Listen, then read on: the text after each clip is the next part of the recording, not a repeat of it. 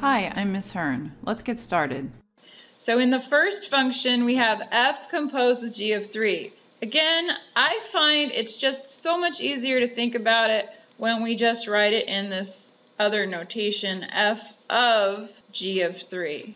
Now, going to the graph, what is g of 3?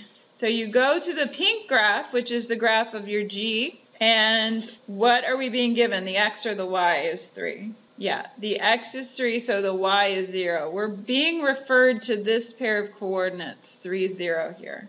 So really, we're being asked to plug 0 in to our function f. So that means that we have to look for where the function in blue, the f function, has an x value of 0. What's the y value? So 1, yes. 0, 1 is on the function f. So that means f of 0 is actually 1. And we're done. Okay, so do that for the other two.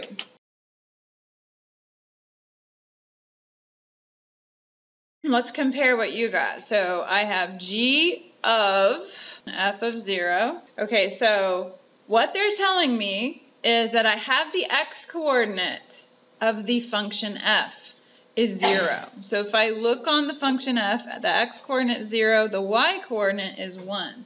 So in other words, f of 0 is 1. So I'm going to replace f of 0 with 1. So I have my g function, which is the outer function.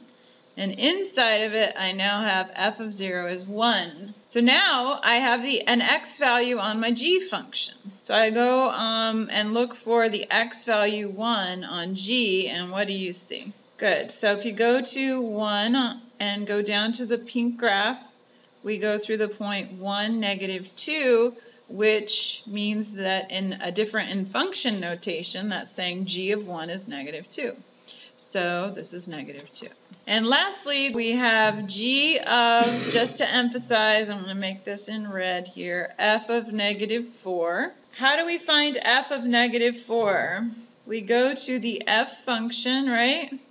And we look for when x is negative 4. We're looking at this point here. What are the coordinates of that point? Negative 3. Good. Negative 4, negative 3. So we have g, the outer function, of what's being plugged in is actually that negative 3. So this becomes the x-coordinate of the function g. So if we go to the function g and we look for negative 3, what is the corresponding y value? Negative 1. Good. So that's the same as saying that g of negative 3 is negative 1. I hope you found this video useful. If you did, please remember to like it.